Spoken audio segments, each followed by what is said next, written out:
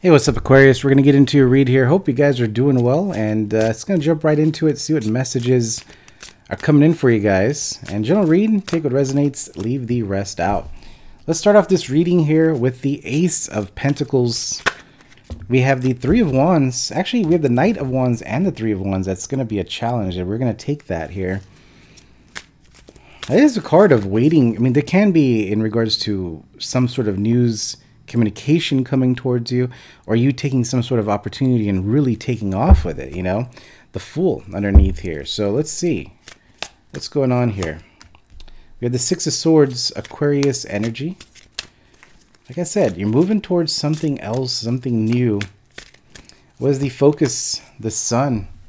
Man, there's something, either you're going to be achieving something, success in some part of your area here. This could be work, this could be promotion. Could go a lot of different ways here, Aquarius, but I mean, like, you're being acknowledged. There's some sort of Ace of Pentacles energy that really takes you, Three of Wands, in another direction. Six of Swords, this is moving away, moving towards something new. And the Knight of Swords, I really felt like taking that too, because it did drop out. And the Knight of Swords is a very fast energy. This is something you've been waiting for a very long time here. Let me see the possibilities here for you, Aquarius. What is the possibilities?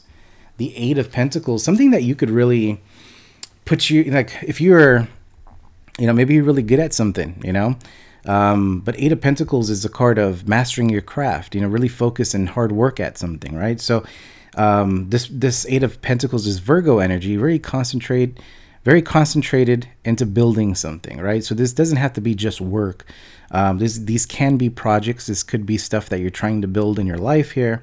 But that Ace of Pentacles is an opportunity that just feels like it came quick, and you end up taking this opportunity and you work with it. You're building something with it here. And the Sun in the focus area, either that is enlightenment for you, or this is like, this is the way I need to go. This is the opportunity I need to move towards.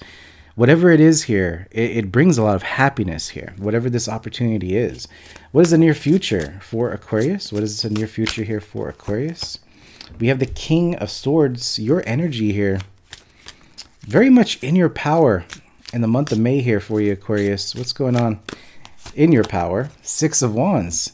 Man, like, I mean, I was already mentioning something about acknowledgement or being recognized for your hard work in some way here. I mean, this could be simply people saying you know, you did a great job, or maybe you're getting a promotion. There's some sort of acknowledgement, I feel like, that leads you towards another opportunity. But it does feel like you're expecting a very unexpected opportunity here. The Fool card again. All right, so it just confirming here, we have something new that's starting in for you. All right, your environment, the Fool card dropped on that one, so it looks like the Fool wants to be out here. All right, and you can see the Fool is moving towards the Sun. We have the Sun here.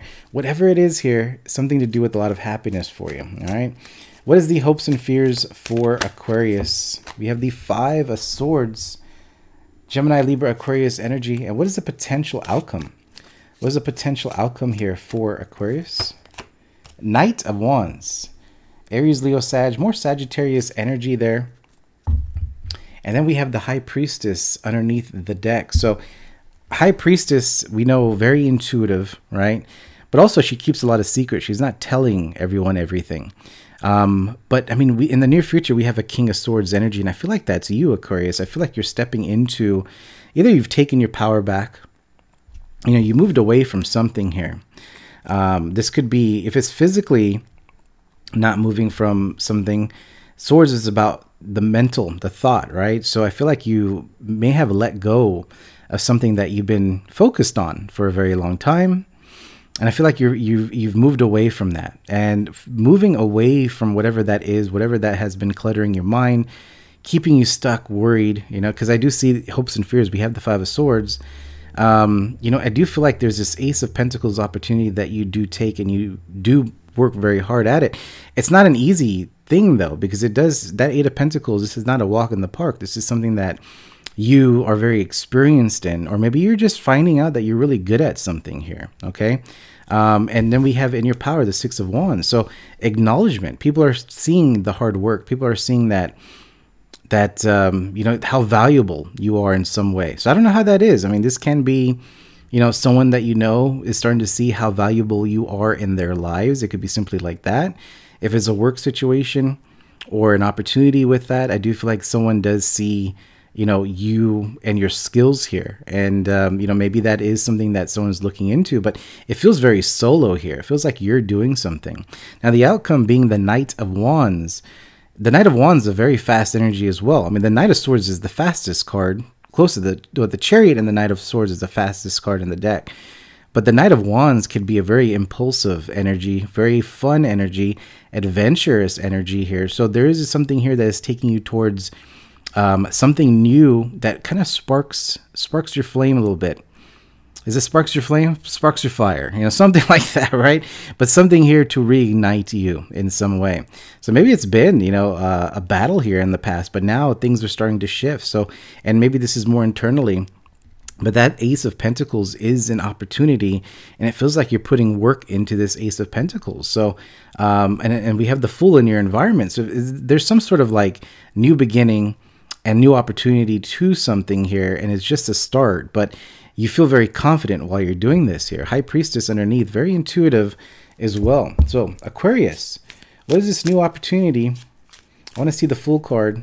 Tell me more about this new opportunity here for Aquarius. The Ten of Pentacles. Wow. I mean, Sagittarius was getting the Ten of Pentacles in the outcome area twice, back-to-back readings here. So this energy, I don't know if you have Sag in your chart, you know, it can be that.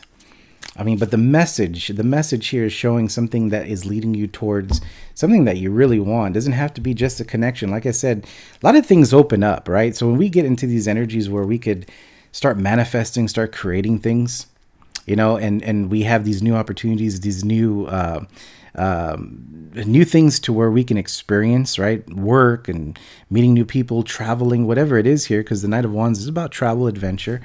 It leads us to new opportunities. It leads us to new people, right? And sometimes that leads to a new opportunity in love. Sometimes that leads to a new opportunity in your money, your finances here, or just new experiences, right? So I feel like you're, and I say that because I see the sun in your focus.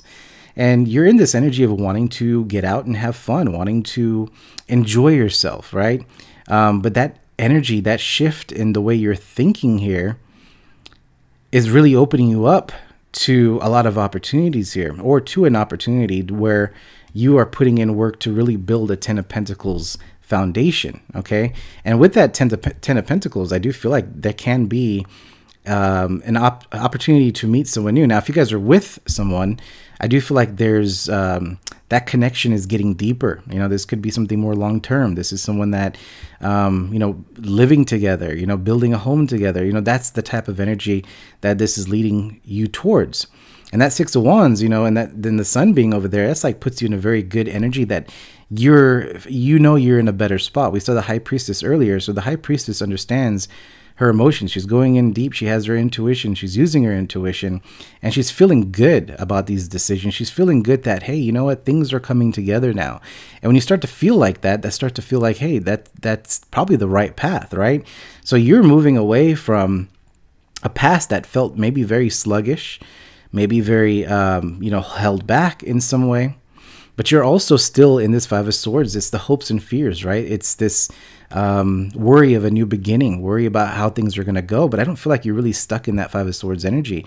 You are ready. Even Five of Swords is ready for battle in some way, right? Ready to protect yourself in some way. She's surrounding herself with the swords. So it could be just more protecting your mind, you know, the negativity that you hear. Maybe you're not letting a lot of outside noise get to you anymore. You know, maybe you've learned to really, I've said this a lot of times before in my videos, in one ear, out the other, you know, the skill. That's kind of what I feel like you've been doing here. You're not letting things really affect you. And I feel like you're going to start to see this change a lot here in the month of May. I really don't have to clarify anything here. It was nice that the Knight of Swords and the Three of Wands there, because that is the challenge. You know, we want to move towards this new beginning, but I feel like in the month of May, you're going to start to see more clarity and more time put into whatever you want to do here. And it leads you, this Fool card leads you to a Ten of Pentacles, but also understanding that it's going to take time. This is something that you got to Eight of Pentacles work with, right? But also you're in this vibration of saying, this now feels good. This feels like where I'm supposed to be here. All right. Anything else here for Aquarius? Anything else? Any other messages for Aquarius here. Like I said, I don't need to clarify.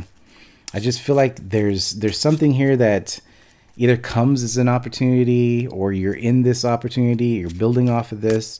Something to do with self-confidence and believing that you can really create something here. But also we have these energies of the Sun, the Knight of Wands, the Six of Wands, cards of explore, having fun, getting out there, putting yourself in different situations here where it's going to lead to more opportunities here. So whatever that means to you, but I do feel like there's a lot of traveling energy going on here. All right. Anything else here? We do have the Nine of Swords, Gemini, Libra, Aquarius energy. This is more of the advice here.